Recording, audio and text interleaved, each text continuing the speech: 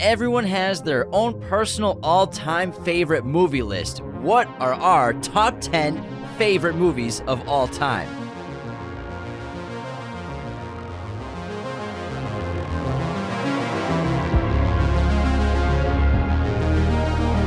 Hello, movie friends. Welcome back to Raiders of the Lost Podcast, the ultimate film and TV podcast. You know us. Today, we're going to talk about our personal top 10 favorite movies list. James and I both made lists.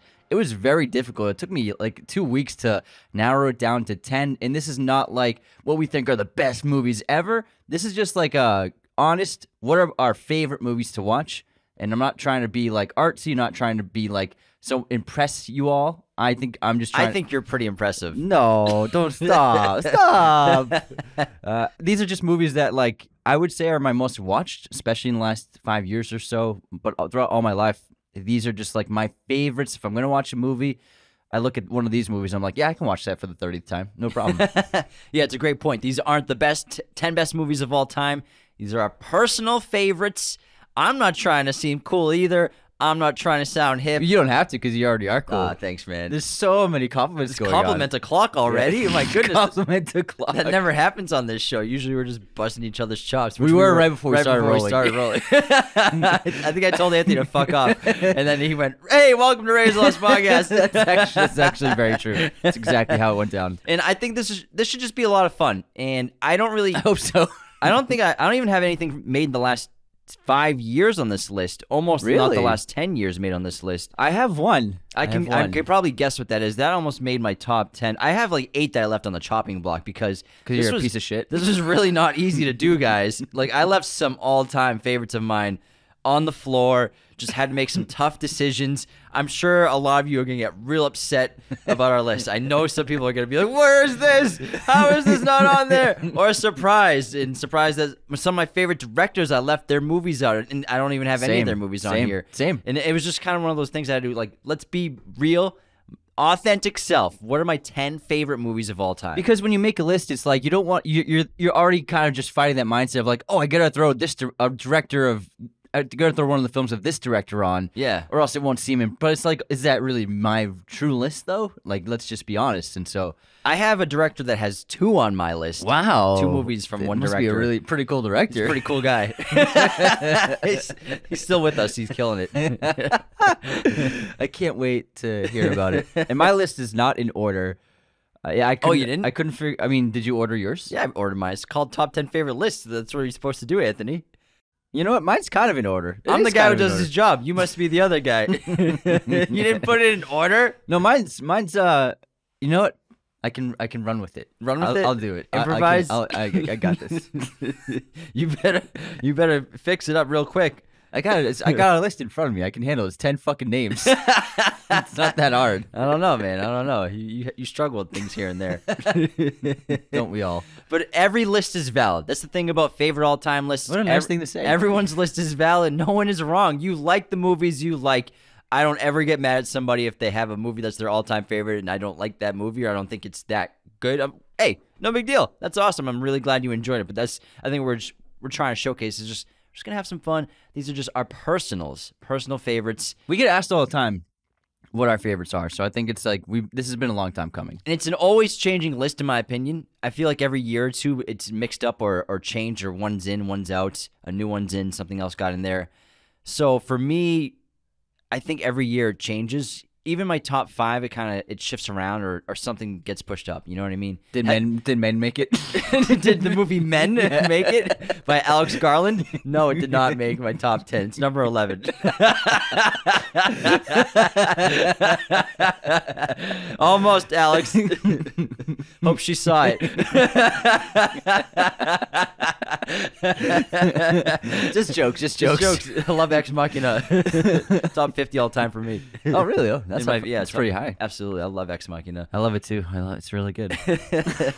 All right, do you want to get in and start with number 10 on our lists? I'll kick it off. Go for it. Ironically, my number 10 is the title is a number as well. Whoa, riveting. It took you a minute to get that out. I was like trying. I couldn't figure out that sentence. So I thought I had a clever thing to say, and it did not. It ended up being a mess. Wasn't clever at all. I have David Fincher's Seven as my number 10 favorite film. I've seen this, it's got to be over 20 times easy. There's something about it. I know it's very dark, it's very grim, but if I had to choose a Fincher movie to watch, I think I would always choose Seven. In my opinion, it's his best effort as a director. Even though he is one of the best working directors today, he's made so many incredible films, but there's something about Seven where it has like this magnetism, and it really changed the crime genre. And every time I watch it, I see new things about the direction, about the filmmaking, about the acting. I think that he was a very hungry director, like very, very hungry, because Alien 3 came out horribly. Alien Cube. Alien.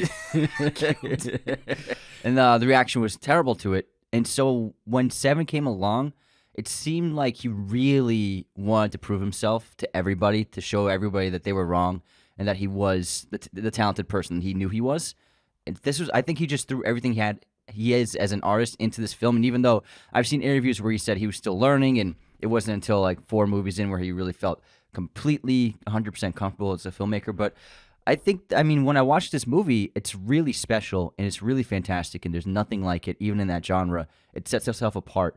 So I got to go with Seven. I can watch it endlessly. Like I might be up to 30 watches on that movie. It's probably in my top 10 most watched movies. Mm-hmm. I adore Seven. It almost made my top 10. I don't have a Fincher movie in my top 10. Wow. And Why do you hate David Fincher? I had a hard time taking Seven out and taking Fight Club out because I lost sleep over it. Even Gone Girl, I love that movie. It's a great movie. Social Network's great, but when it comes to David Fincher, like Fight Club, Gone Girl, and Seven are my favorites.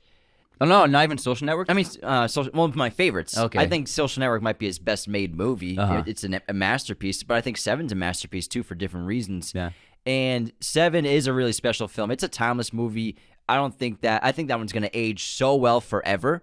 That movie, it's always going to be relevant. You've changed things forever. I think it might be the best serial killer movie of all time. That or Silence of the Lambs. It's between those two. Personally, there really isn't another one that competes with either of them. I mean, you could say Psycho. Never mind. There really isn't a fourth one that competes with any of them. Just kidding. Want to play a game? So I think that's a great choice at number 10, even into a top 10. It almost made my list. Thanks, man. I'm glad you liked it. But I had to make some hard decisions. I did not put Seven or Fight Club in my top 10. I didn't put David Fincher in here, which hurt the most. I had to cut him out of there. David Fincher has unsubscribed. Because at number 10, I had to get my boy Spielberg in here. And if I was going to pick a Spielberg movie, there's so many I love. I mean, Jurassic Park, Catch Me If You Can. But the namesake of the show, as well as every time I watch this movie, I just feel so good and so happy. And it's one of the most magical films ever made, Raiders of the Lost Ark. It is incredible. It's one of those go-tos, like, just to put on for fun, or if you're like having a bad day, just put on Raiders of the Lost Ark. When you had a bad day, put Raiders on. Lost Ark on. Harrison Ford. You had a bad day. We should film more at night more often. We didn't even drink. But I think it's a really special film. It's a classic. You know, this is old school filmmaking. They don't make movies like this anymore. The ultimate adventure film. It is one of my all-time favorites. It's one of our all-time favorites. That's why we named the show Raiders of the Lost Podcast. But I think if I had to pick one Spielberg movie, this is the one that's going in my top 10, and I have Raiders of the Lost Ark here. Great pick. And Raiders, it has the template for every like adventure movie you want to make. And for some reason, I'm not sure why studios keep going for the origins. But this is a template of, you don't need an origin story to make an iconic piece of filmmaking in character. Indiana Jones will live on as one of the greatest movie characters of all time, and there is no origin story until the third one. And it's not even like the Harrison Ford. It's like he's him as a little kid. So I think that there's still so much that can be drawn from the Spielberg movies, and even this one in particular with the large scale movies, that I think people are just missing out on, like what Spielberg did to really make it work, and Lucas as well. Like, this is the formula Just follow the formula. There's a reason why it's one of the most successful movies of all time and franchises ever. I hope that in the future more films follow the template. Hey, of man, I Raiders. really wanted to see Lara Croft as a bike messenger, okay? I didn't want to see her as Tomb Raider when the movie opened. Boring. I want a character arc into Tomb Raider. How does she not open with guns or bow and arrow and tomb raiding? She's a bike messenger with a bunny tail. Not to just point out That's just an example. Tomb Raider, it's an example. Uncharted, same problem. Yeah, pretty much everything nowadays. He's a bartender. I'm like, how is he not holding handguns when they open the movie?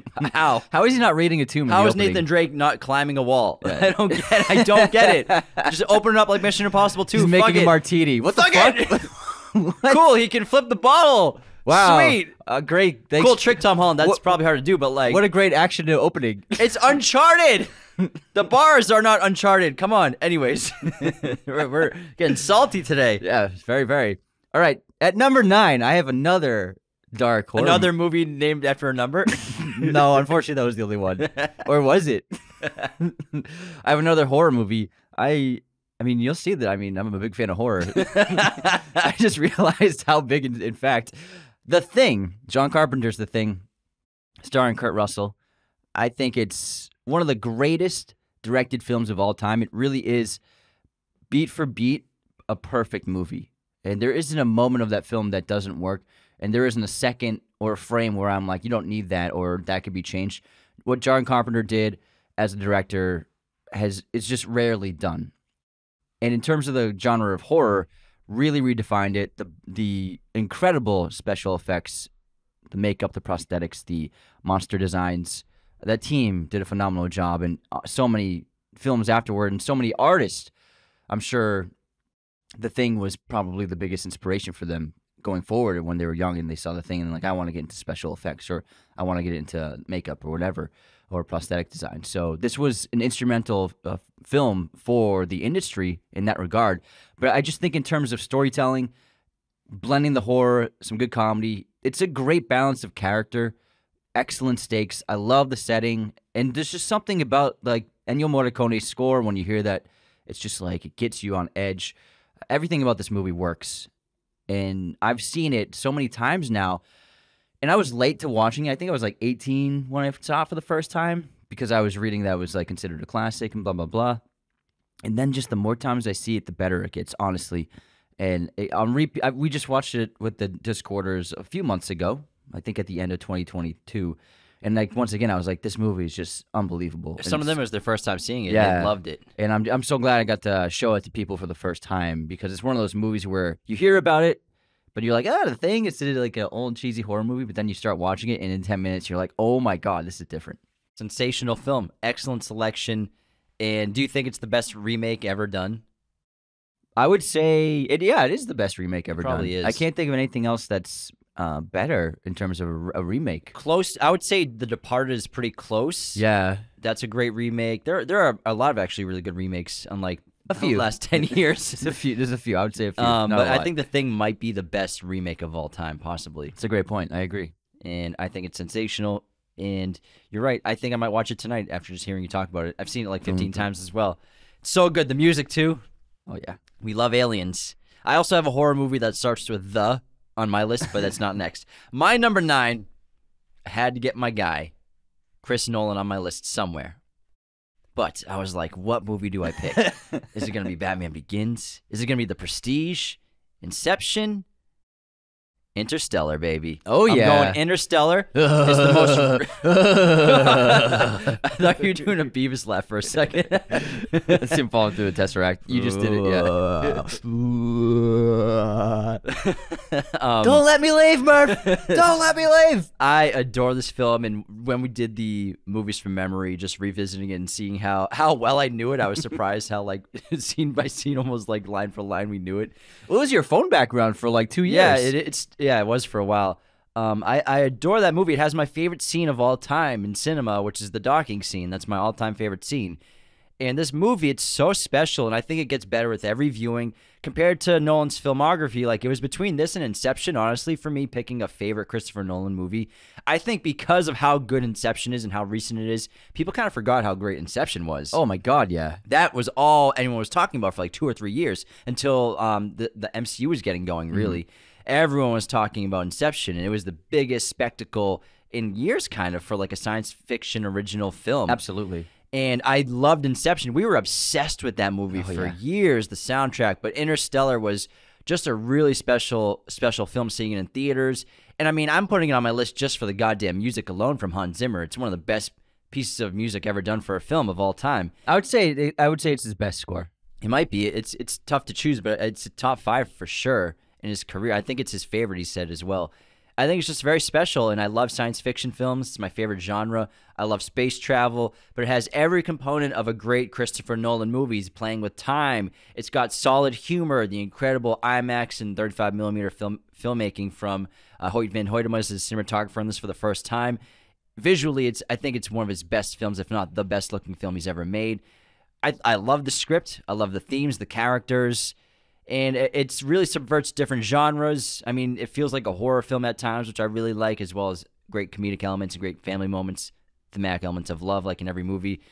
And I just love it. So I had to put a Chris Nolan movie on my list, and I chose Interstellar. I'm putting it at 9. You forgot there's one thing in a Chris Nolan that's always in a Chris Nolan movie that's in this one. Not in Tenet. Dead wife. Dead wife.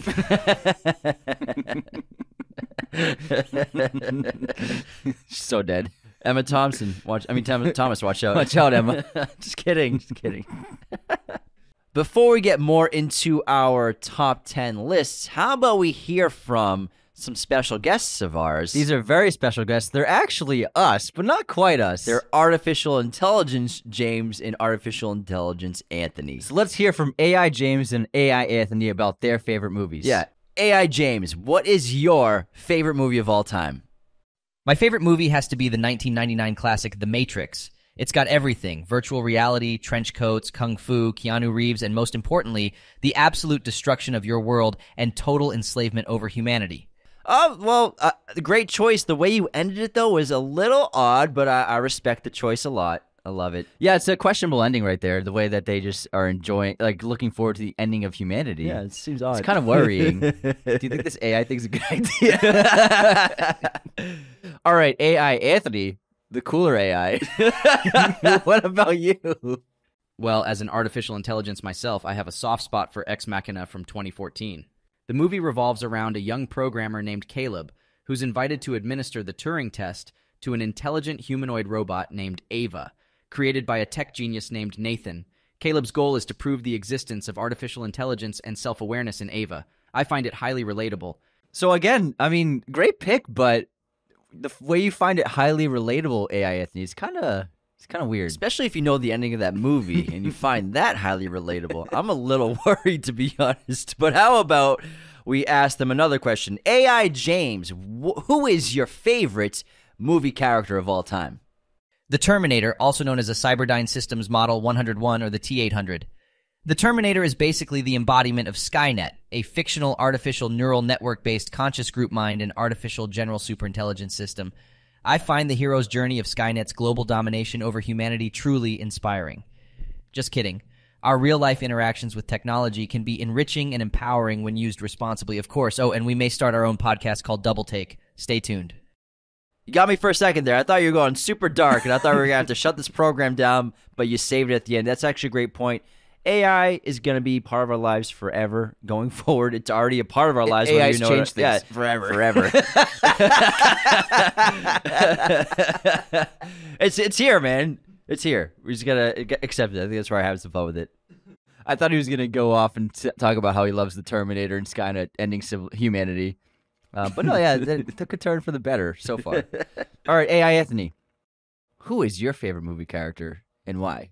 For me, it is HAL 9000 from 2001, A Space Odyssey. HAL is often looked at as a villainous character, when in fact his crisis was caused by a programming contradiction after he was commanded to keep the monolith secret from the crew.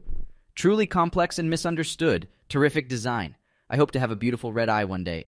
I hope you have a red eye too one day. I hope you get a beautiful glowing red eye just like HAL 9000. You'll look fabulous, AI Anthony. I love HAL 9000. That's a great answer. Great honestly. character. It's a great character. I mean, misunderstood. Honestly, it's not Hal's fault. He has a point. Yeah, it wasn't Hal's fault. It's not Hal's fault at all. He was asked something that fucked up his coding. Yeah, it's because he's asked to keep it secret from them. He's asked to keep the monolith secret, but he in order to help the functioning of the ship and the astronauts, he has to tell them everything. But it's a It's protocol. contradicting. Yeah. Contradiction of his. So then he just kills them. He's like, I'm confused. I'm just gonna fucking murder them. All right. AI, James and Anthony, you got anything else to say? In the words of Morpheus, free your mind. Until next time. All right, thanks so much. We look forward to your podcast. Would you guys listen to an AI podcast? I'm curious. I know. It's freaky. How close It's their fucking voices freaky sound. how much they sound They got like my us. nasally voice so well. Yeah, it just sounds like us, but just speaks a little quickly. But it's so bizarre to hear your voice and it not be you. Yeah. But it sounds like you. And the inflections are kind of there. You know what I mean? It's so Pretty weird. wild. And so our friend Kai, he has a company called Diffusible, and he's doing AI, and he's trying to figure out uses for it. And so we're helping him figure out what creators could use it for, content creators, whether it's for stuff like this, which we're having some fun with figuring out, as well as getting information, because AI is actually really great at fact checking and gathering facts and stuff like that. But that was actually a combination of actual responses that the AI generated, mixed with us like adding in some humor, because AI has no soul. So Yeah, it's not very the AI funny. is not naturally funny. So we took the script that Kai came up with, and we just kind of infused a little humor into it. But half of the stuff that was said was actually the AI saying things. Pretty crazy. I mean, and then you look at the things that are the images that are being generated by AI. So obviously you've seen all like the things people ask AI to create, like a cross of two movies, or like set a movie in a different period. You know what I mean? Yeah. Someone made an AI short film of Harry Potter Balenciaga crossover. So everyone looks like a high fashion model, but then it wasn't just a photo slideshow that usually is. It was actually the mouths moving and the characters slightly moving, and it was actually like kind of live action animation. Did they speak dialogue? Yeah, they spoke dialogue, and the voices kind of sounded like the actors, and it was so fucking scary how accurate it was. I was like, holy crap! Like, it looks good, it sounds pretty good. And then, I mean, it's just so bizarre to see that. Like, it was like Severus Snape, but he was like a high fashion model.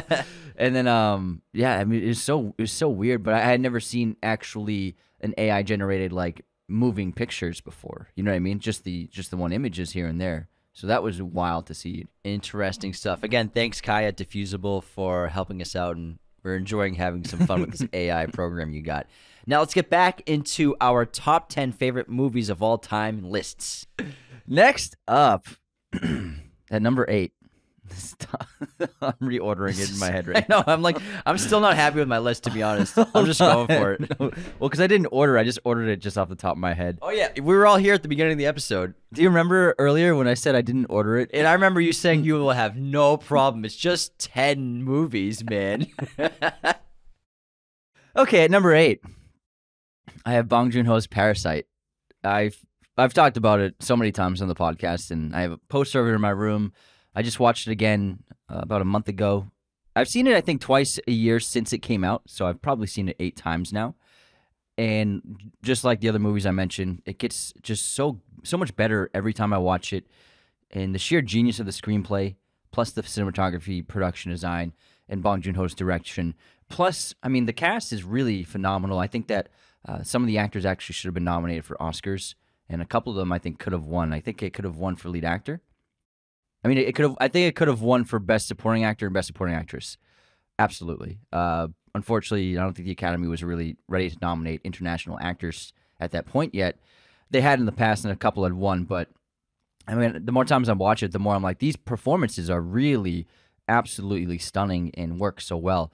I love the metaphors of the film, the social impact that it has, and what Bong Joon-ho is saying about his society and his culture in that country, and the wealth gap and the social class difficulties in South Korea is really terrible. And I've heard about it from people who are from there, and it's pretty much impossible if you're born in lower class. It's impossible for you to ever rise up in any way, shape, or form. Like if you're born in a lower class family and you want to go to college, they'll interview and they'll ask you, where are you from? What's your family tree? And then if they find out that you're from a bad neighborhood or your family is lower class, they won't accept you. You can't even get a job interview.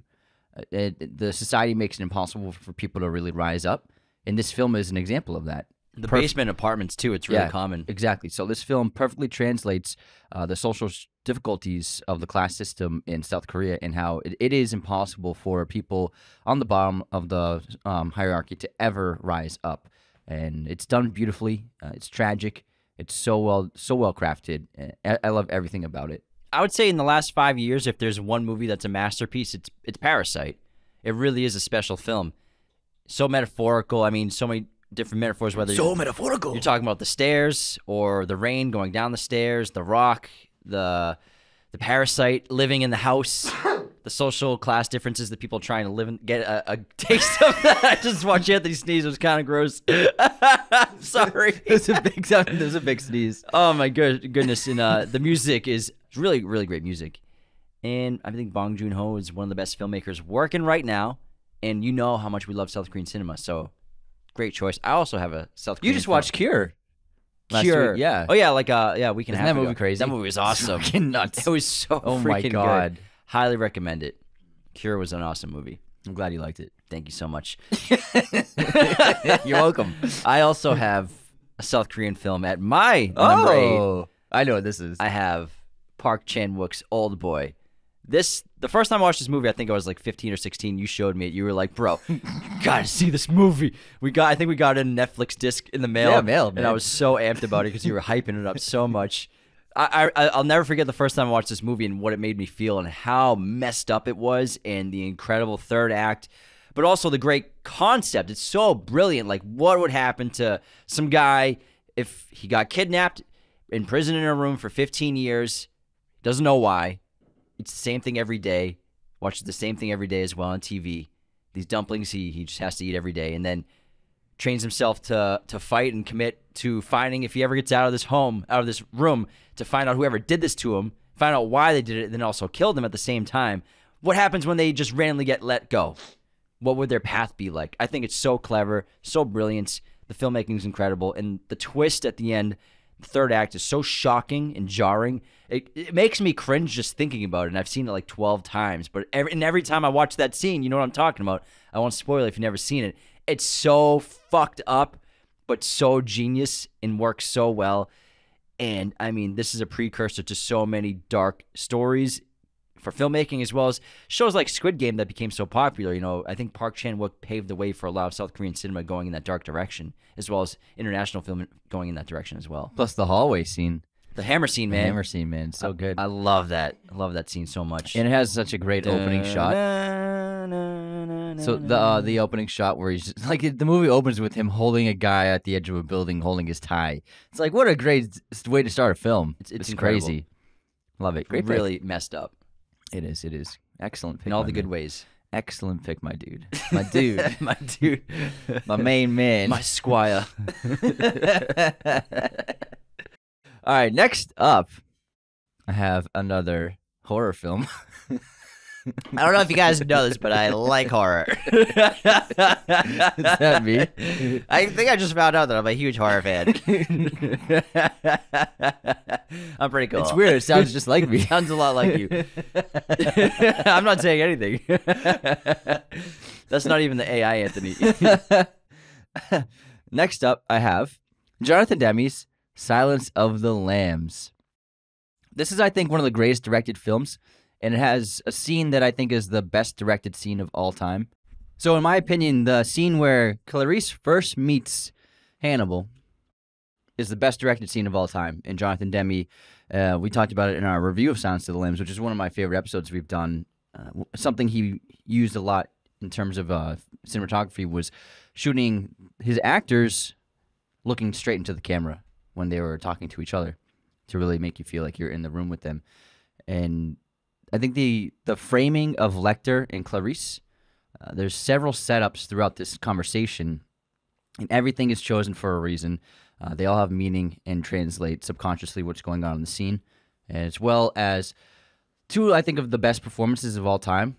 Jodie Foster, obviously, as Clarice. Anthony Hopkins as Hannibal Lecter is two of the greatest of all time, I think. especially in the crime genre, especially in horror and serial killer. And this is a horror movie. It's absolutely a horror movie. There's some debate. We get in our comments pretty often, but someone said it to me in Twitter once because I was talking about like the best horror movies of all time, and I'm like, it's about a guy who cuts woman's skin off to make a suit. it sounds pretty like It's it sounds a like a horror horror movie. And it has the scary. I think, in my opinion, the scariest scene of all time is the basement scene in Silence of the Lambs. So it has what I think is the best directed scene of all time, and then the scariest scene of all time, all in one movie.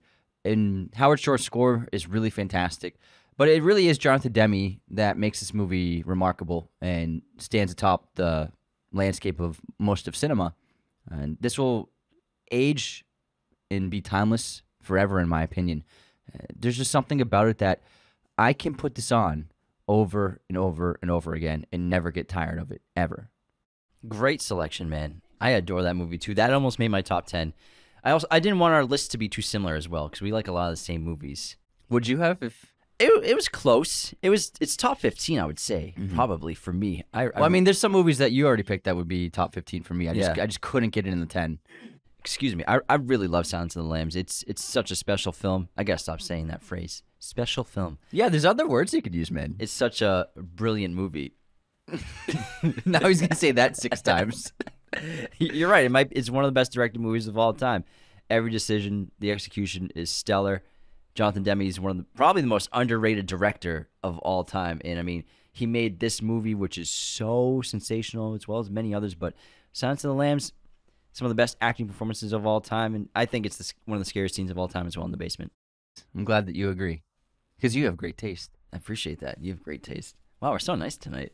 There's a giant mosquito flying around. It's like I opened the door to cool the room down. It's one of those like giant, scary mosquitoes. Huge. Yeah. It looks like from prehistoric times. Yeah, it's like the ones that could like suck the blood of a dinosaur. Oh, like a Brachiosaurus's thick skin, which is bullshit. It was the kind of mosquito that they used in Jurassic Park. It isn't the actual kind of mosquito. It was like a special kind that would be able to pierce it, but it was like much bigger. And not the one they used in the film. Yeah, and also velociraptors are like 2 feet tall. They look so cool, huge. Yeah, it's a movie, man. Fuck it. Spielberg's like, fuck it! But this looks way better in amber. Hey, he knows how to make a movie, man. All right, my number 7 comes from one of the greatest directors of all time, from New York, Martin Scorsese. Now, what Scorsese movie to choose? Difficult. Goodfellas is the most entertaining film of all time. I know it line by line. I love Gangs of New York so much, Taxi Driver. But to stay true to being authentic to our real favorite lists, I'm going with The Departed for my number 7. I love this movie. I also know it pretty much line by line. I've seen it like 25 times, something like that, something crazy. And I don't know why it gets a bad rap for Scorsese's filmography when people talk about it as one of his best movies, and people say it's not well made, and they just gave him an Oscar because it was like his time. He should have had 2 or 3 Oscars anyways before this movie, but this movie is so well made. And I mean, we watched it for our review a couple months ago, and like 5 minutes into it, you were like, "This is so fucking well directed." I was like, "Yep, it's so well made." He's one of the best all time, if not the best American filmmaker ever. And I think The Departed is just a masterclass in filmmaking as well as acting and script writing. I think every second of it, every frame of it is perfect, and I think it's an incredible story. One of the best remakes of all time. Another remake on this list, and we don't really get crime films this special. Maybe once a decade, sure. I mean, before this, what did we have? Heat was probably like that special crime movie. Outside of superhero genre, obviously Dark Knight's a special crime movie. But I think this... You like outside of killer movies? Like, yeah, just like a crime film, like Cops and Robbers. Mafia mobs. Yeah, Cops and Robbers. Yeah. And I think this is one of the best, maybe the best of the century when it comes to that genre. And what he did, I mean, if you watch even Infernal Affairs, the original, then you watch The Departed, you just see how different of a filmmaker he is than anybody else. And they did a great job with that movie for sure, but when Martin Scorsese's making a movie, it's a Martin Scorsese movie. Oh, yeah. And it's going to be special. It's going to be timeless.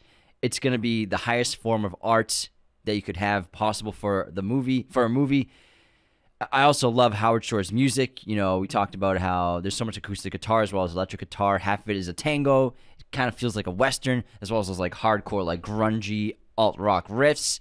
plus infusing Boston culture into the storyline is so near and dear to us. I'm shooting up to Boston. Yeah, having the Whoa! Dropkick Murphys in there is great. And I think it's such a special movie. The soundtrack's phenomenal.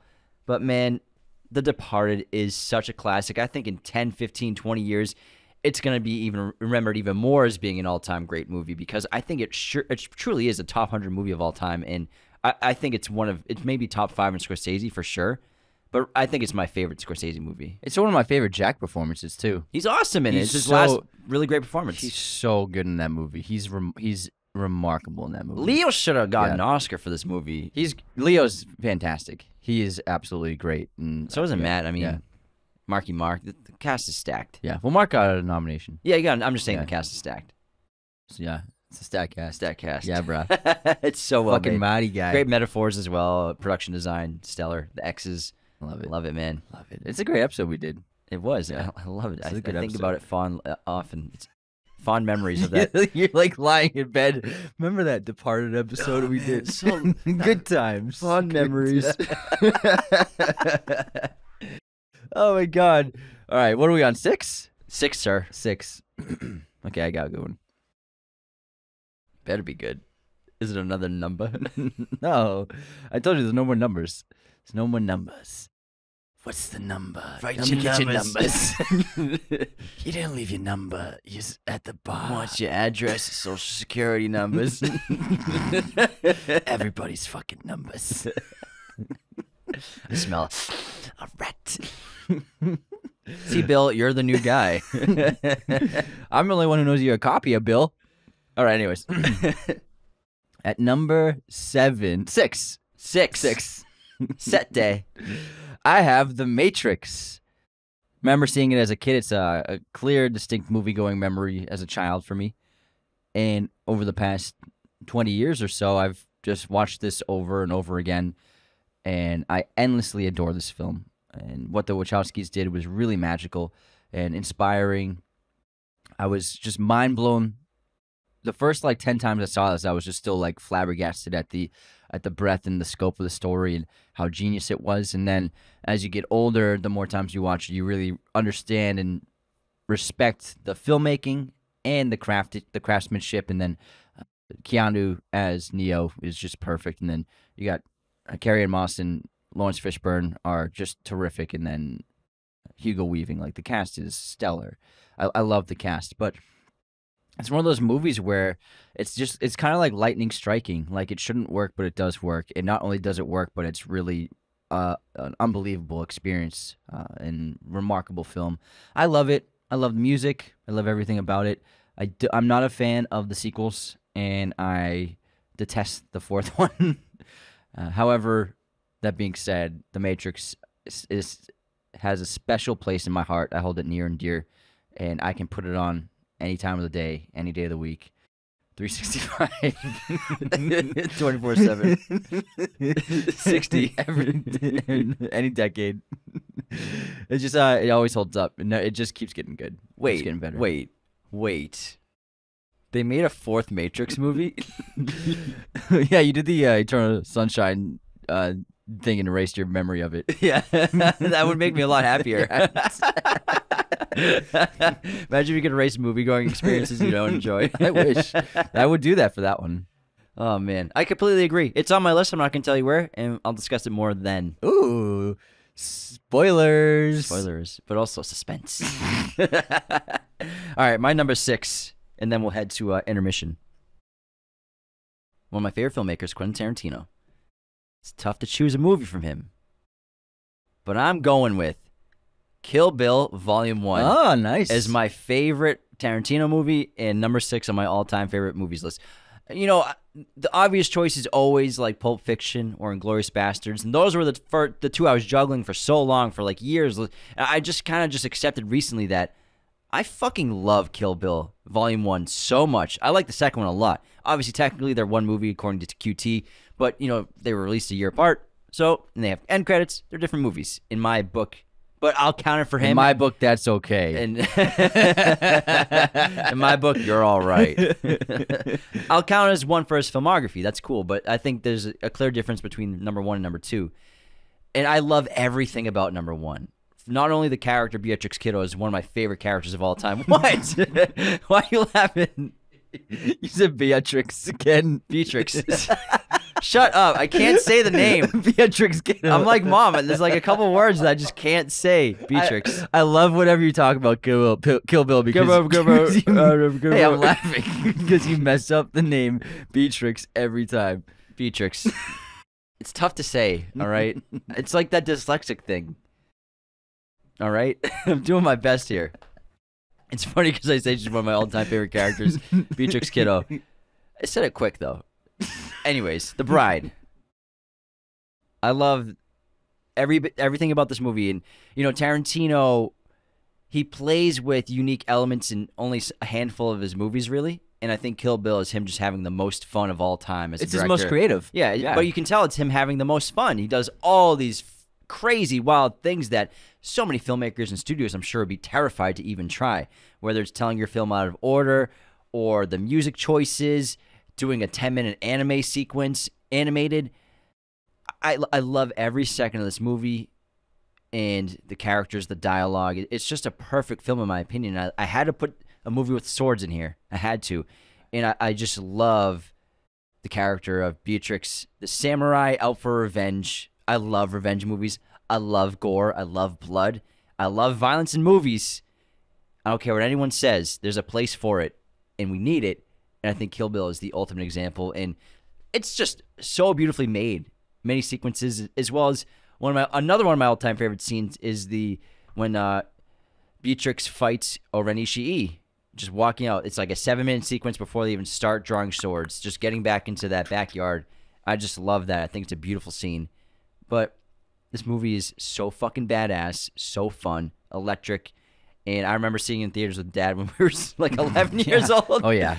And I've probably seen it 25 times, 30 times since. And I love every time I watch it. Yeah, it's his most artistic film, I think, creatively. And he even has a De Palma split screen scene in this movie in the hospital. Like he just was like, I'm gonna do everything I love about movies. Because he has such a love and affinity for kung fu as well. And so in his first 3 films, he didn't really put that in at all. And then I think with Kill Bill, he was like craving to put the things that he really loves on screen in his own film. And this is an example of him just fucking doing it. It's great. Great pick. Thanks, man. I love that movie. I think it's his underrated movie that no one really puts in their top few of his movies. It kind of gets forgotten. Not forgotten, but like it's hard. It gets cast in the shadow. Pulp Fiction, Glorious Bastards, Reservoir Dogs. Kill Bill Volume 1, man. Movie's awesome. Anyways, how about we move into our intermission? Sounds lovely. Before we continue, though, the best way to support Raiders of the Lost Podcast is to become a patron at patreon.com/Raiders of the Lost Podcast. We have 5 different tiers: $2, $5, $10, $25, and $100. Every single tier gets you access to a weekly bonus episode as well as the weekly chat, which is exclusively on Patreon only. Everyone gets access to it. So all you gotta do is minimum payment of $2.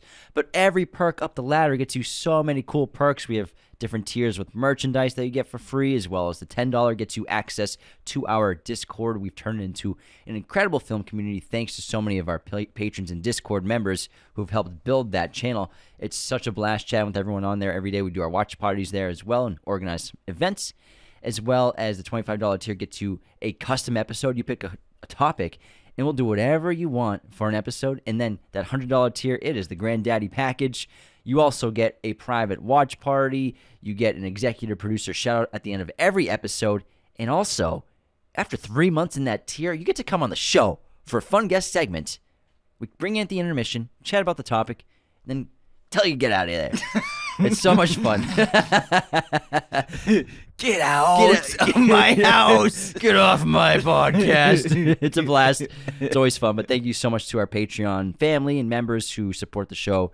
You are so incredible, and we're so grateful for you all around the world. And this episode, of course, is sponsored by our great friends at movieposters.com. Use our promo code Raiders10 to get 10% off your order today. They have a huge selection of pretty much every movie and TV show imaginable in their poster library. They also do all sorts of sizes, framing, and even backlighting for your poster needs. We have a bunch of these movie posters all over our home, our bedrooms, and of course our set. High quality, super affordable, much better than any of their competitors. Don't waste your money at Amazon. That's not the real stuff. Movieposters.com has the best bang for your buck. We love them. So head on over to movieposters.com and use our promo code Raiders10 to get 10% off your order today. Jeff Bezos listening, seething right now. Anthony, how dare you? We have real stuff. We had a deal. All right, let's head into our intermission. We'll start with the movie quote competition. You ready? Oh, I'm ready, Freddie. All right, here we go. The name's Larry. That's not the quote, but it's from SpongeBob. I want to say something. I'm going to put this out there. If you like it, you can take it. If you don't, send it right back. I want to be on you. You have a breathtaking hiney. I want to be on you. People know me. My apartment smells of rich mahogany. I have many leather-bound books. We should watch that soon. It's so funny. Anchorman, Ron Burgundy. This almost made my top 10 list, too. It's great. It's one of the best comedies ever. It's so ridiculous. I don't know how to put this. Kind of a big deal. People know me. Unbelievable. Okay, here's my quote. All the people that were working here are dead. Well, that isn't stopping them from walking around. Say that one more time. All the people that were working here are dead. Well, that isn't stopping them from walking around. I don't know. Resident Evil. Oh, that's a great line. That's a good line. Moving on to movie release year. Anthony, what year did Donnie Darko come out? I was just able to turn on my Scream voice. 2000. 2001. What year did Die Hard come out? Die Hard is 1986. 8. God damn it! You fucking idiot. I hate myself. You won't sleep at night. Not tonight. All right, movie pop quiz time. What movies has Sean Penn won acting Oscars for? Definitely not I Am Sam. Sam I Am. Sean Penn, I Am Sam, walked away empty-handed. Mystic River. Yeah. Is that my daughter? Is that my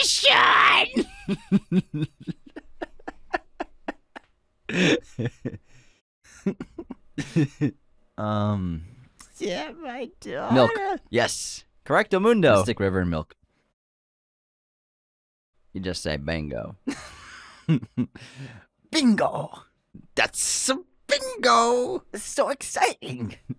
Okay. Mads Mikkelsen has a movie in the IMDb Top 100. What movie is it? Fuck. Let's see. I wonder, would it be a Refn movie or maybe Pusher 2? It is a Refn movie. Yeah, it's a Refn movie. No. I'm saying Pusher 2. Oh, is shit, a, they are Refn Pusher 2 is a Refn movie. I know. Fucking idiot. Oh, I know what it is. The Hunt. Correct. Yes. Ding, ding, ding. Refn movie at all. That's a great answer, man. Good job. Good question. Thanks. Oh, thanks. Good question. I was like, oh, that's a pretty good question. It I wonder is. if he gets it. So obviously, whenever I think of Maz, I always think Refn. Yeah, I mean, they made Like they five made 5 movies together. something Yeah. like that. All right, moving on. Yeah, but that's I think at 89. I think if I remember correctly. It's up there, man. Such a good movie, there. man. Such a good movie. He's amazing in it. He should have won an Oscar, honestly. He was incredible in what was the drinking one he just did? Oh, I love them. I loved it. It's like, what's it called? Mads Mikkelsen drinking movie. Something Hour? No. Let me Google it real quick. Hold on, Yes, everybody. Just Google it. Another round. Another round. It's great. really, really good. Really, really good. I believe he was nominated for that. I think he was In too. 20. It was Yeah. in 2021, I think. All right. Anthony, do we have any haters or unsubscribes? What do We got? have a ton of unsubscribes because we haven't done an intermission for the last 2 episodes, so I have a stockpile. So get ready for this. So in our Robert De Niro wore 90 suits for Casino, Jazzy Jeff wrote, not even triple-digit suits, unsubscribed. Travis Ryan wrote in our Lord of the Rings one, we're going to have a lot more AI. Did you guys not learn from the Humans vs. Technology episode you did? I'm out of here before I get Skynetted. Unsubscribed. It's going to be AI on Thursday. Yeah, it's going to be fun. I mean, on Thursday. Yeah, Thursday. Yeah. In our Soups episode, FBI wrote, you've got the runtime of Endgame wrong twice in 1 week. In movie news, you said it was 3 hours, 30 minutes. Then this one, you said 3 hours, 10 to 15 minutes, when it's actually 3 hours and 2 minutes. Unsubscribed. Sorry, guys. Next up, Joshua Reiner, 308, wrote, wow, you mean to tell me you guys aren't perfect? Wow, unsubscribe. JK, love the show. And then we have a real hater. I'm not going to say their name because it has a bad word in it. I like your show, but I've noticed that it's pretty much 75% Marvel nerd shit. Like, all you guys do is talk about Marvel. What? And then I wrote, our last several main episodes have been Prisoners, Pulp Fiction, Interstellar. And they didn't respond to that. Are they serious? I don't understand where they got that from. I mean, we do talk about Marvel nerd shit, but 75% of our content is not. I mean, we did Hogwarts Legacy, True Detective recently. Yeah, John Wick. I wrote True Detective. Scream, 65. Yeah, we did a 3-hour episode of The True Last Detective. of Us, Oscars, Creed 3. The last time we did a Marvel movie, we did the Bourne trilogy. It's because it was in our movie news episode, and I think that there was just like a lot of Marvel announcements that day. It's Marvel, man. Yeah, the last but it's Marvel the movie we news, did was yeah. February 21st, was Ant-Man and the Wasp. Yeah, literally over a month ago. So, whatever, Jeez bro. Louise, man. Next up, the Rich Patrick wrote in our Dungeons & Dragons giveaway, going to see it today, excited, give me the bag or I'm unsubscribed. Scantron wrote, Brendan Gleeson's character in Banshees of Inisherin took unsubscribing to a whole new level.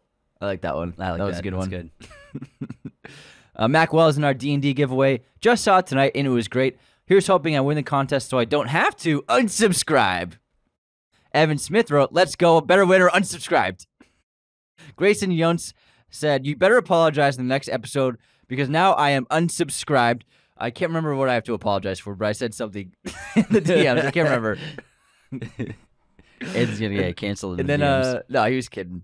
And then, no, it was just like we didn't put something in a list or something. I'm just kidding, Yeah. And then this is a good one in our John Wick episode. The Kid Jor wrote, I am the unsubscriber. Like that one. In our Hogwarts review, Luke 101 wrote, no mention of Mommy, a.k.a. Professor Garlic. I remember I said the same thing. Unsubscribed. I said the same shit when we were playing. I'm like, Professor Garlic, man. You said she could get it. Hey, don't say how vulgar I am on the show. Like a vulgar 16-year-old. Yeah, she could get it. If he wears Air Jordans, he could get it. Monkey's out of the barrel now. Don't go back in. Landon Adams wrote in our studios episode, actually, Disney bought Marvel in 2009. Unsubscribe. And then Mason Kunstler wrote, if you two don't have a happy birthday, I'm going to unsubscribe. Oh, wow. Happy birthday. Happy. Ren and Stimpy. I remember. And Henry, in our interview of the actors from D&D, wrote, you guys are too Hollywood for me now. I'm going to have to unsubscribe. JK, proud of you guys.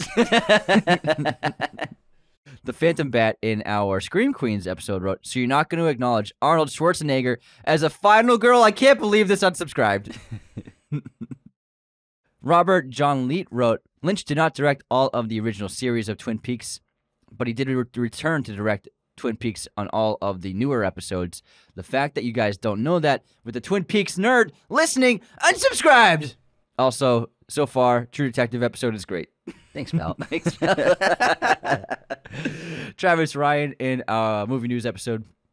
I need an errorless, grammatically correct, and straightforwardly boring podcast, so unsubscribed. Joseph, in our Interstellar episode, wrote, Tars stole the show in this podcast with no mention of Case. Talk about stolen valor. Unsubscribe. We did not mention Case. Sorry, at Case. all. No one cares about We Case. didn't mention Case for a second. That's true. Case erasure. I just call him the other Tars. That's it. That was a great batch.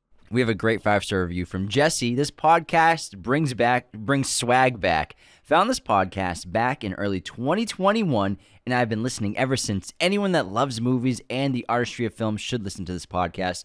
This podcast has a great amount of variety in episodes, which always entertains. They break down films and different aspects of the film industry in a manner that is interesting and informative. I have added many films to my watch list on Letterboxd due to the suggestions Anthony and James make. These guys keep me entertained on my morning commute, long flights, or gym sessions.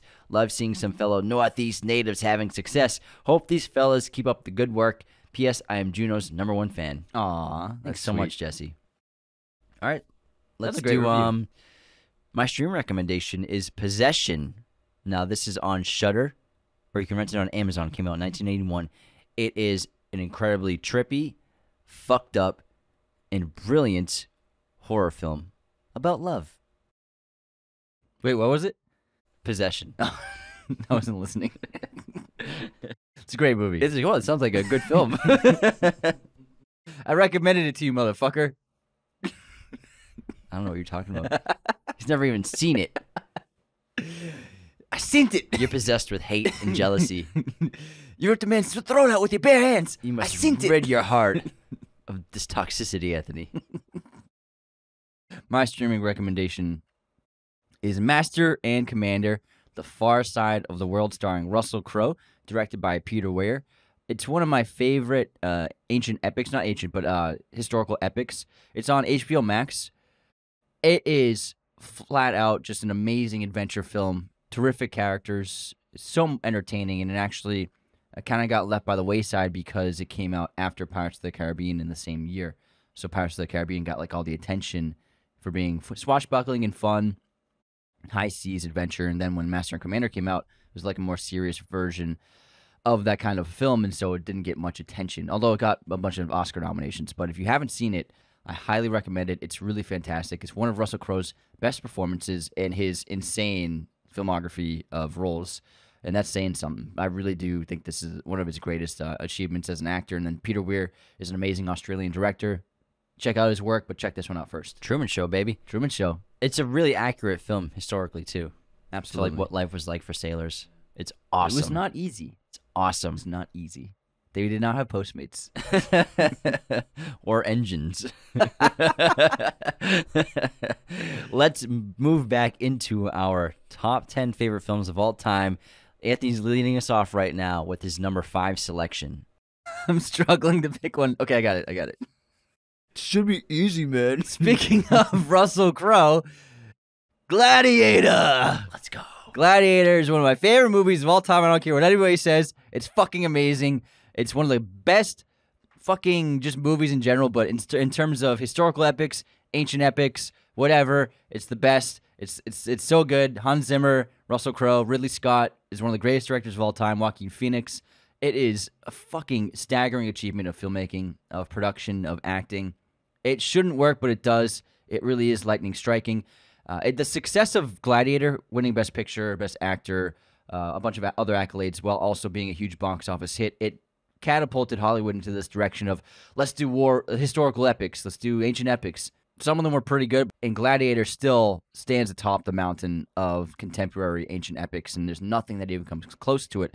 There are films in the past that come close to it, like Spartacus by Stanley Kubrick, and then Ben-Hur, and Ten Commandments is also awesome as well. But for ancient epics, this is the one I always revisit, and it never gets boring. I know it line by line, scene by scene, second by second, and still, whenever I put it on, I'm just absolutely juiced the whole time. So And damn good. no matter how many times I've seen it, it still makes me cry at the end, to this day. And I think Maximus is one of the greatest characters ever put on screen. I love him. This on my list too, so I'm gonna hold my tongue for now. You keep doing these spoilers, like you're telling us what's Well, on everyone your- knows. This is the third time you said something's on your list. Everyone knows, though. Everyone knows. Just save it. No, Just, but everyone knows. everyone knows I love Gladiator. I have a freaking Maximus helmet right here. Like, like, come on. Of course, Gladiator's on my list. But my number 5 is a horror film, The Shining, from Stanley Kubrick. I think it's probably the best horror film of all time. Stanley Kubrick is really this master of creating an atmosphere of his own, intention like no other, in suspense. And what he did with The Shining, and I think the decisions he made in terms of changing things from the book worked so well cinematically, changing from the mallet to the axe, as well as possibly eliminating the supernatural elements of the story. And could this just be in these people's minds, just stir crazy, cabin fever, going insane as a family together? I love that. And I know it pisses people off, but I go with the opinion that there's no supernatural in The Shining. It's just so well made, too. The sets, cinematography using the Steadicam, going down the hallways, incredible third act.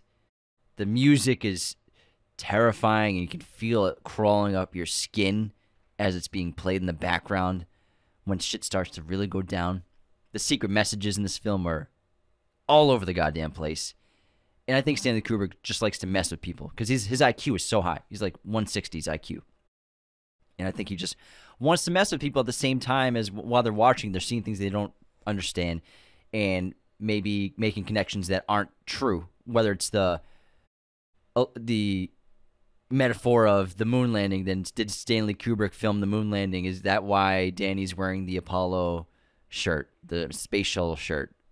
Did he fake the moon landing? Is that why he changed the room number to 237? Because the moon on average is about 237,000 miles from Earth on a day-to-day basis. All these things, like as well as the indigenous people's metaphors and messages he has in the film as well. The connections to America, taking land from cultures, that's all over this film too. And also, I just love the balls of Stanley Kubrick to take this incredible best-selling book from one of the most acclaimed horror writers of all time at this time, so well known, and just being like, yeah, I'm going to do something different with it, and I don't care what you think, I don't care what the studios think, because I'm Stanley Kubrick, I'm one of the greatest filmmakers to ever live, and I'm going to do whatever I want. I do what I want. I think it's just one of those movies that it's a most watched movie for me, like probably top 3, top 4 all time most watched film in my life. I could watch it back-to-back nights for weeks, and I always see something new every time I watch it. And I always love picking up on things that I've read about on the internet that I never noticed before in the movie, or even that great documentary, Room 237, even though some of it's not true or whatever you think. I think it's so fun to pick this movie apart. And people are still, to this day, 40 years later, 44 years later, still talking about The Shining, analyzing The Shining, picking it apart. It's one of the most famous movies of all time, and it's one of my favorites. I was enthralled. Wow. How about that? That was great. It's one of my most watched too. I've probably seen it upwards of 25 times. It's great. It's pretty good. It's pretty good. It's pretty good. That's pretty good. Next up at number 4. Okay, we're getting into the deep tracks, man. Oh. Here we go. Oh my god. I have to go with The Godfather. What Francis Ford Coppola did with cinema in that film, and Gordon Willis with the cinematography, but then the cast is fucking ridiculous. Marlon Brando doing his thing, and then, I mean, just you get Bobby Duvall, you get James Caan, Pacino, Diane Keaton. It's really remarkable, and I've said remarkable a lot in this episode. That's my word. And as I get older and the more times I watch it, the more I really adore it. And I've always loved it. I don't think that I loved it as much as I should have initially when I started watching it as a teenager. I think it just like was all hype for me, and I was like, oh, it's just like an Italian mobster movie. I didn't really understand the gravity of the filmmaking and the power of the storytelling. And then as an adult and having watched it many times now and grown older, I really have grown to adore it so much and think that it's a representation of the greatest achievements of filmmaking possible. And it's a timeless classic that will never be replicated again.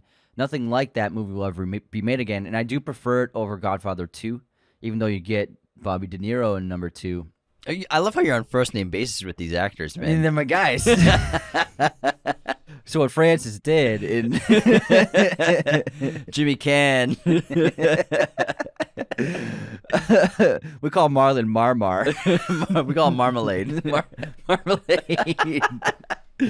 But the reason why I like number one better is it shows the true transformation of Michael Corleone from the first scene of him into the final scene, where it's an amazing character arc, and I think one of the greatest character arcs, if not the greatest, put on film, of an arc and transformation of a person ever put on film. And whereas number two, not so much of a transformation, he does have a sort of a downfall and he does transform somewhat, but it's not even close to as drastic as Michael in the first film. So that's why I prefer it. I think ultimately it's a stronger story. Although, I mean, I think The Godfather Part 2 is like in my top 20, honestly. So it's hard. Like, just because I don't have it on my list doesn't mean I don't think number 2 is one of the greatest ever. But I think it's just a incredible piece of filmmaking, and I will always adore it to the time I die. I think it's the best movie of all time, if not the second best movie, like behind 2001: Space Odyssey. I think for me, it's those two are the greatest films ever made. Godfather is in my top 15, but I didn't put it in my top 10. I wanted to, mix things. I want to have other films in there. I didn't want to I could have put them in there, because The Godfather is so well made.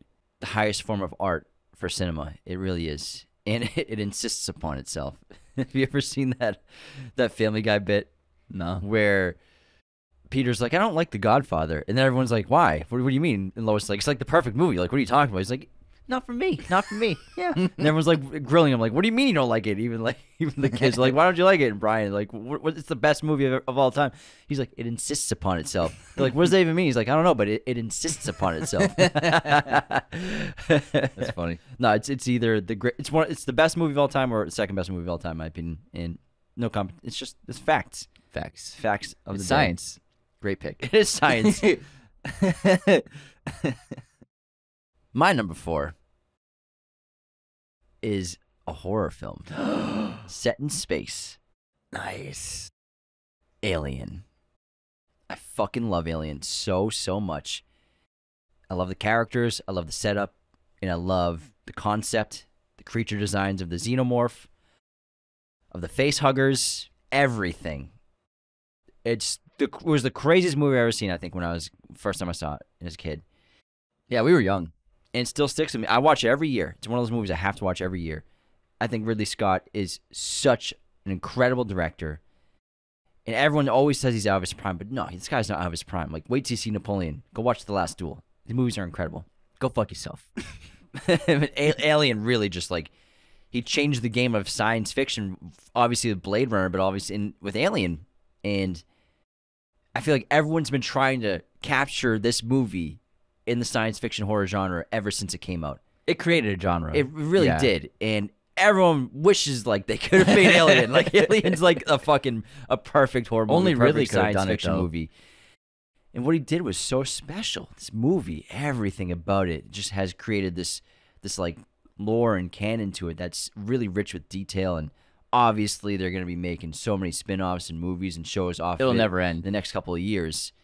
But all from this one movie, which is really special. And there are other franchises that have done that, but this is just one of the best movies ever made. So creepy, so terrifying. Great tagline. In space, no one can hear you scream. Great third act. Ripley is such an incredible character. I just love this movie so much. I can watch it endlessly, man. Yeah, I mean, I don't know how many times I've seen this movie. It's a lot. It's one of my most watched movies, and I never get tired of it, and I just love the hell out of it. It's so perfect. It really is. And you look back, and I mean, I believe so fully that movies from the past are becoming underrated and less seen as the years go on. Where I think less people want to revisit older movies. They're like monuments that people don't go to look at anymore. Yeah, exactly. And I think it's a shame because this really is it created the subgenre of sci-fi horror. I mean, that had been done 1,000 times. Monster movies, alien monster sci-fi movies have been happening for decades in the 40s and 50s, and obviously, but like this is like this is the Godfather, apex mountain of the genre, and nothing comes close. I can't think of a sci-fi horror film that even is in the same ballpark as Alien. Outside of Aliens, obviously. But I mean, I wouldn't even. That's a action sci-fi horror movie. Yeah. I mean, it's kind of sci-fi. Yeah, sure, There's but plenty of horror to call it. but horror. outside of the But you wouldn't call it a horror outside of the movie. franchise, Yeah. outside of Aliens and Alien. Nothing comes close. Nothing. Nothing. But yeah, I love it. At my number 3, we're in pretty deep territory. I have my first movie with Martin Scorsese, Goodfellas. I find it to be so rewatchable, so entertaining. We just had it on a couple of weeks ago. And I was just like, I watched most of it, and I had to I was like editing, and I just would just come into the house and just sit down and watch like 20 minutes here and there because someone else was watching it. And this movie is really fantastic, and it's very important to me as a film lover.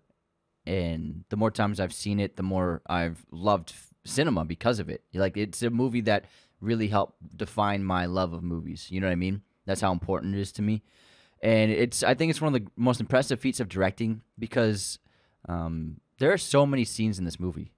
There's so many scenes. There's so many locations. It's 3 movies. Yeah, it's crazy. It's Henry as a kid, then Henry as an adult, then Henry's fall. Yeah, it's unbelievable. The sheer scope of the film and how Marty pulled it off. The cast is amazing, iconic, legendary. But Scorsese as a director, I think, is the greatest film director of all time. This is an example of it.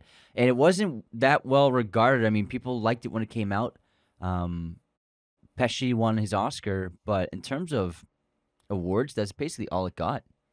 And now it's looked back upon as one of the greatest films of all time. But I think it was ahead of its time, and people didn't really understand what it was. And now we do, obviously. But it's just all forms of cinema. It has one of the greatest edited movies of all time too. The editing is phenomenal, and really makes the movie work in a lot of ways.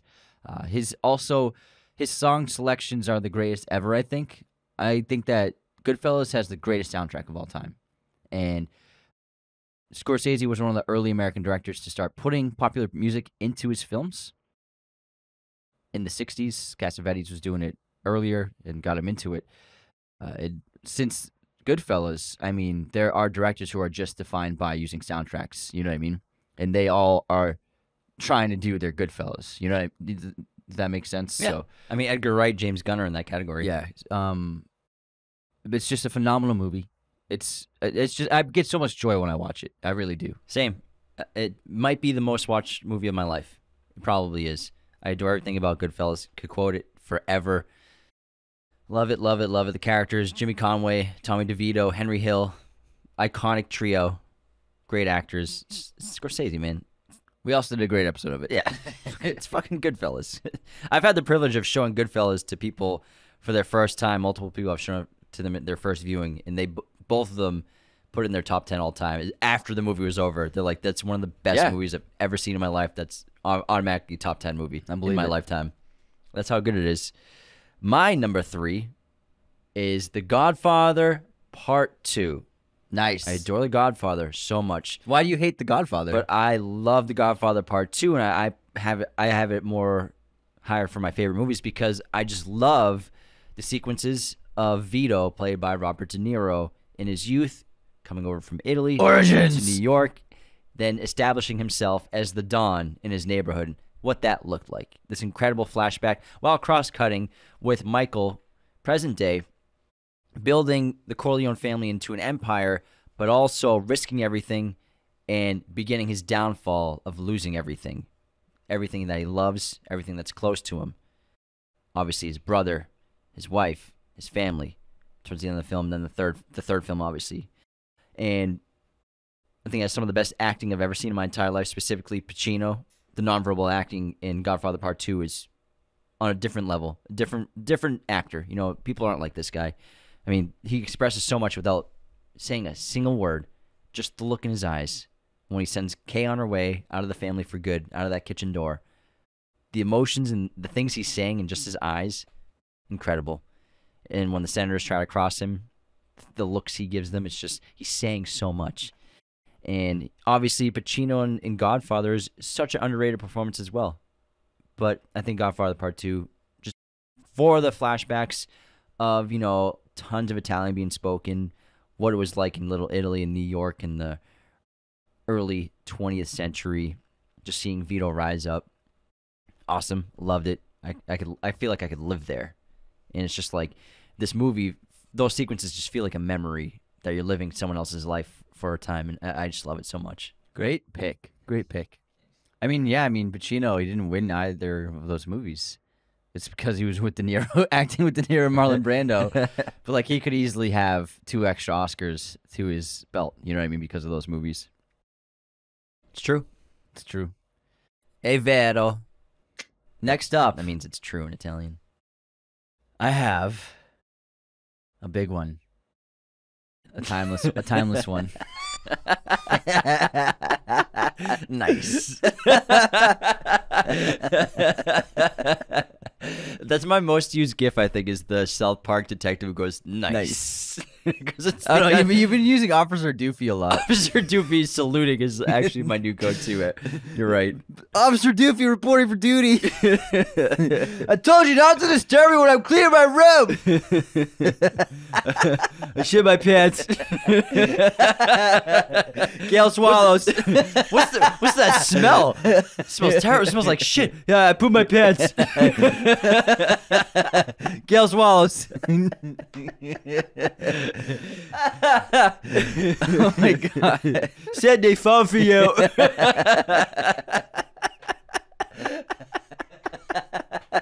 Just throws it off her face.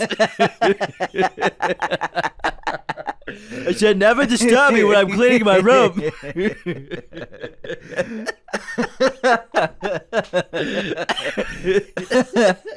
Oh my god, Scream is so underrated. I mean, Scary Movie's so underrated. Oh my god. Oh my god, that movie's so funny. Anyways, I chose for my number 2 movie, Jaws, Spielberg's classic. I think it's the best directed movie ever. I think so. I've seen it so many times. Did you say that about Silence of the Lambs? I said it's one of, Oh, and I okay. said the scene with Clarice and Hannibal is the best directed Gotcha. scene. Motherfucker. Sorry. Motherfucker. But when I watched this movie over and over again over the last couple of decades, I'm not that old. Ever since I was growing up in the 70s. When I saw it in theaters, blew my mind. When I was 12, when I was 2, I was like, this is cinema. But what Spielberg did at such a young age is fucking insane. But when you watch Jaws, and I tell people Jaws is one of my favorite movies of all time, and oftentimes I get reactions of like people like, really, Jaws? Or like they'll laugh or they'll scoff at it. Maybe they haven't even seen it. They just think it's like the big shark horror movie, or they've seen it maybe once and they didn't really like fully get it. But when you watch the film enough times and you see how Spielberg is moving his camera, how he's directing his actors, how he's blocking the scenes out, how he's editing, how he's framing everything, the sequences he's putting together, it's just truly perfection as a filmmaker. And the more times I see it, the more I'm just like, is there anything that can be better than this? Is there anything that's ever been done like better than this? And can anything be edited better? Can it be directed better? No. Every decision he makes is just like truly the best decision for the movie. And then the acting, obviously, I mean, we did a whole episode on it, is so iconic and legendary. The shark worked perfectly for the film, but obviously imperfectly for the production. And to be 26 years old and make that movie is just truly insane to me. And he's had such incredible career, one of the greatest of all time. But still, even though I love all of his movies, I keep going back to Jaws. It's my most watched movies of his. It's one of my most watched movies of all time. And I've just fucking love that movie. It's so goddamn good. And I can put it on any time of the day. I completely agree with everything you said. Thanks, man. To think that 26 years old, this production was so doomed too. I mean, it shouldn't work. Let's put this big mechanical shark in the fucking ocean and make a movie with it. And then it ends up being one of the best movies of all time. And it didn't work on set, in the overshooting, the delays, over budget. and then creating such a phenomenon, changing cinema forever. You changed things forever. At 26, he changed movies forever, creating the first summer blockbuster, made people terrified to go into the ocean for years still. Jaws is Jaws, man. He said everything. Really great What else stuff. can be said? What else can be said? All right, my turn to do number 2. Well, I was expecting that. I'm letting everyone listening know it's my turn. Oh, what to choose at number 2 for my all-time favorite movies. Everyone probably can already guess what my top 2 are. I don't know. Well, the Could two. be anything. I guess you weren't paying attention this whole episode, man. Oh, I know something's gonna be in there with that I've said already. My name is Maximus Decimus Meridius. Gladiator, number 2 on my list all time. Like Anthony said, I fucking love this movie. I don't care what anyone says. Fucking one of the best movies ever made. Incomparable. Best ancient story of all time for film. Hasn't even been touched. Hasn't even fucking touched. No one can come close to Gladiator. Even Ridley won't be able to with Gladiator 2. Nope. You can't even come close to this movie. It shouldn't work. Freaking 22-page script making one of the greatest movies of all time. How the fuck does that happen? Ridley fucking Scott, that's why. And Russell Crowe. And just incredible dynamic that they created with this film. Maximus Decimus Meridius, my all-time favorite film character. Got the helmet right here. Got it in Scotland. Look at this goddamn thing. I love the story so much. Hans Zimmer's music is sensational. I think it's his, if not his best score, or second best, like behind Interstellar. It's up there, man. It's really special what he up there. did. It's like similar to Dune. You know, using with Dune they created alien instruments, but with Gladiator they had to create ancient instruments that used to exist that no one knows about anymore. They don't exist anymore. Just basically kind of creating these flutes, the duduk, stuff like that. These ancient notes and music, but how accurate it is to what ancient Rome really was like. You know, it wasn't like Italy today. It was so similar to what a Middle Eastern country was like. And so just getting that accurate as hell, as well as the gladiators themselves, the slaves coming from every part of the earth, every culture, every kind of person was a slave in ancient Rome. It's very accurate, I think, historically. A lot of it, obviously, you know, Commodus didn't really fight in the arena like he did against Maximus, who didn't technically exist. There was a gladiator named Maximus. But I think the story of this general who loses everything after he's given the entire empire. He loses everything in his life. And another revenge movie on my list. Fighting until his dying breath. Destroy the person who took everything away from him. Great pick. Hell yeah. Spaniard. Do you think is Ridley Scott one of your favorite directors for sure? Oh, Like, absolutely. where is he ranked? I mean, you have Top two. 10. You have 2 of his movies in your Top 10 for sure. movies. Top 10 for sure.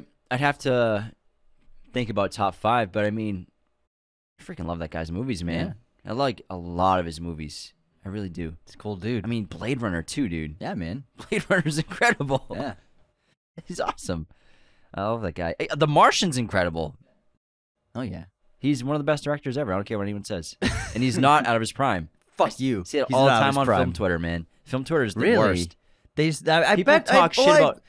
I mean, I bet they just don't even watch many of his movies. They just, I don't think they do. I don't think they're aware of all the films he's done. I see it quite a lot on Film Twitter. Uh-huh. Obviously, lots of terrible takes on there, but it's common to berate Ridley Scott and saying he's like this old man. How do they keep giving him budgets to make movies? We should give it to new They blood. keep making money. He's making great fucking movies. Yeah. He's Ridley Scott. He just made us. The Martian made $600 million. Of course, they're gonna keep giving him money. He's awesome. He makes great movies. Obviously, not every film in his career is epic. I think that there's like a recency bias towards him because obviously people didn't love Prometheus and Alien Covenant. I think Prometheus is awesome. Yeah, but I mean, I think people judge him based on those movies, and he has had a couple of misses. But I mean, he's still one of the greatest directors of all time, still working today. I mean, The Last Duel is one of the best films of the last 10 years, I would say. It's a really sensational film, and then I can't wait for Napoleon. I think he's going to do something really special, but I love the guy. He's in my top 10. Absolutely. I mean, the guy made Gladiator, Alien, and Blade Runner. What the fuck? Are you serious? It's insane. Insane. Like, what the hell? It's unbelievable. All in It's different hard decades. It's hard to believe. It's hard to believe. It really is. He's one of those filmmakers that every decade has made a movie that could be considered the best movie of that decade. Scorsese's done that too. Yeah. Well, I mean, Stanley Kubrick is the only. So, with Stanley Kubrick, what sets him apart is that he's made a movie in like in all the genres he made a movie. It's considered. It could argue that it's the greatest movie of that genre. So, you take ancient epics. Spartacus, you could argue, is the greatest ancient epic movie ever made. And then 2001, you could argue, is the greatest science fiction movie ever made. Clockwork Orange, you could argue, is the greatest dystopian era movie ever made. The Shining, you could argue, is the greatest horror movie ever made. Full Metal Jacket. Full Metal Jacket, you could argue, is the greatest war film ever made. Sorry, off the top. Barry Lyndon. Barry Lyndon, you could argue, is the greatest costume drama ever made. And so, I mean, Dr. Strangelove. Dr. Strangelove, you could argue, is the greatest war film ever made as well. That's another one. But it's insane. The guy's career, there's nothing like it. And like, what other filmmaker can you say that about? It's tough. I mean, if Nolan made a horror movie, you could kind of have that conversation. Because Dunkirk's a masterpiece. Interstellar is one of the best science fiction films of all time. I think if you're coming to like mysteries, Memento or The Prestige are some of the greatest in that category. Memento is an incredible mystery. Yeah. Oh, yeah, for sure. But I mean, to go genre to genre, and then Eyes Wide Shut, you could argue is the greatest sexual thriller movie ever made. You're getting pretty specific with your genres now. Hey, it's a big genre. There's a lot of movies in that genre. I'm just saying, like, it's ridiculous, all those genres. Yeah, he's and to make a movie in each of them that you could argue is the best movie in that genre, he's incredible. over and over again, it's crazy. How about we get to your number one? My number one, I've talked about it, I've raved about it so many times on the podcast. I'm sure nobody's going to be surprised when I say There Will Be Blood by Paul Thomas Anderson. It's the film that made me really fall in love with cinema. I've seen it so many times to this day. I love every bit of it. When I watch it, I feel transformed. When I watch it, I am just transfixed on the screen. I'm transfixed on Daniel Day-Lewis, which is, I would say, his performance as Daniel Plainview is the greatest of all time of performances.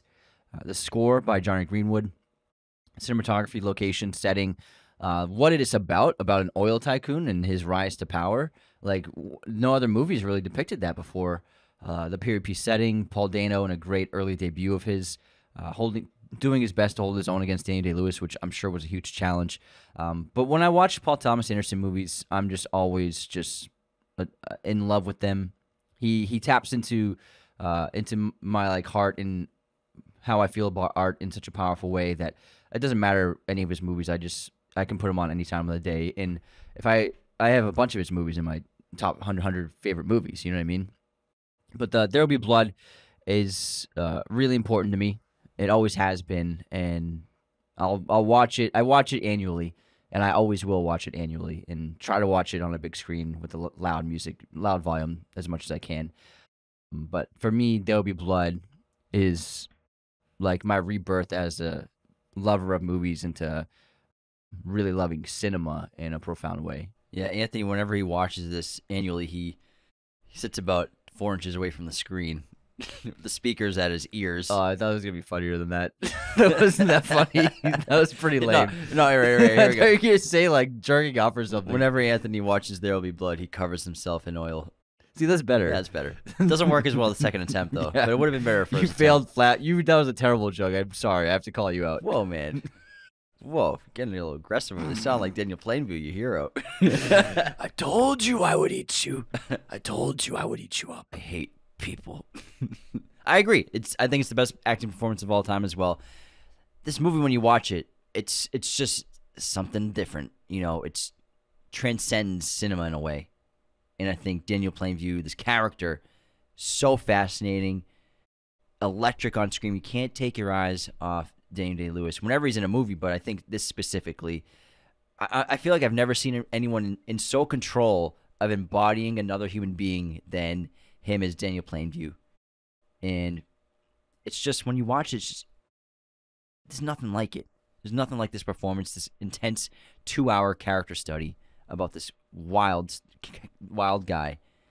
He's a wild guy. Oh man, I was doing well. He's out of too. adjectives. I was doing well. He's out of adjectives. It's been an hour and a half, man. Sometimes when you talk for this long. Wild and crazy, Wild stallions. But I mean, he actually is wild in a way, like untamed, uncivilized at points. Yeah, he is wild. Yeah, He kills somebody. Yeah. He kills two people. Yeah, he kills a couple. Yeah. Yeah, he kills a guy with a bowling pin. I mean, it's fucking awesome. I'm finished. I'm finished. All right, Jim. It's up to you. What's your final movie on this list? What's your favorite movie of all time? Surprisingly, it's not going to be Dune, everybody. I hate to burst your bubbles. Oh, yeah. I wasn't expecting Dune. It's too early. No, it's a joke. Yeah. Oh. People expect that. Another joke that landed. No, it's just a joke that people make about me. Oh, yeah. I'm accepting the joke Uh-huh. because people know I like Dune a lot. My favorite movie of all time is The Matrix, and we have two posters of it. I have one in my room, and this movie it was kind of like a life-changing movie for me. I remember the experience as well. Jamie took us when we were kids, had no idea what the fuck it was about, but I remember I was just so curious about it, and we obviously rented it at Blockbuster multiple times over the years, and every time I watch it, it's hard to explain like what I feel, because I feel so transported into this story that, like you said earlier, it shouldn't work. It should not make sense at all. But what the Wachowskis did, with great influences from other films, anime, like Ghost in the Shell, is craft this unbelievable story with these incredible characters of something that people couldn't even comprehend at the time. But while they were watching it, they knew it was special and they knew it was different and they still loved it. And then it's one of those movies that for some people you need to watch it twice to really appreciate it. And some people think there's a knock to that, but I think there's definitely a major pro to that. I think Oh, yeah. if you watch movies over and over again, you get something better out of it every time. And they get better and better each time. The Matrix I've seen, I don't know, like 30 goddamn times. I know it so well. It's just so unique, or it was so unique. Obviously not anymore. And it just taps into so many different things, whether it's philosophical, about existence, reality, being special, and then obviously the prophet-like figure with Neo, the One, the Messiah. So many religious undertones as well. The great sci-fi achievements in technology that they developed for the filmmaking, the action sequences bringing martial arts and kung fu into computer-generated war. It's fucking crazy cool. And they changed so many genres at once. They changed the action genre. They changed the sci-fi genre. They changed filmmaking forever with this movie. They changed animation and CGI forever. And everyone, when they saw this movie, if you were a filmmaker at the time or a studio, you're like, fuck. That's what we have to compete with. We have to compete with this fucking movie in 1999. And everyone's like, we don't have anything like that. I can only imagine that's what studios are probably thinking. Like, how the hell are we going to make anything like this? Yeah. And, I think it's such an important movie to every genre of movies. And Keanu's perfectly cast. And Lawrence Fishburne, Carrie-Anne Moss, Hugo Weaving. It's such an incredible movie. The music and just this, like, it feels like a mythology that once existed, but it doesn't. Like an ancient mythology, but it's our present day. But it's just all computer-generated reality. This is what it's all taking place in this impossible space. It's so fascinating. It's wild. And then the backdrop of the war of humanity has been decimated and destroyed by AI, artificial intelligence and technology, and living underground. It's so fascinating. There's so many layers to it. And I love it. I love it so much. Yeah, I mean, and I really love the John Wick movies, but I mean, for Keanu, like The Matrix, they don't even come close to The Matrix in my opinion. Well, there'd be no John Wick even without The Matrix because of him and Chad Stahelski. And obviously they're very different movies, but like, I hope that younger people, if they haven't seen The Matrix, they give it a chance and see how remarkable of a film that is and how really, I mean, life-changing it was for a lot of us when we were young watching that movie, and it really stood apart from anything else. Like, nothing was like it. Sensational piece of work. It's also a testament to how great it is for us to both put in our top 10 list. I think it's both in our top 5s. Would you have it 6 or 5? I had it at 6. Yeah, I had it Pretty 6. Close. Yeah. I had to put Gladiator ahead of it. I fucking love Are Gladiator. you not entertained? That almost was number 1 for me, honestly. But I still, I knew you were gonna put Matrix. yeah, I've had The Matrix at number 1 for like 3 years now. Yeah, I remember you've been saying that a lot lately. Well, that wraps our top 10 lists. Wow, that's a pretty good list. I That like was- your list, man. I like your list too. It was a lot of fun. Thanks.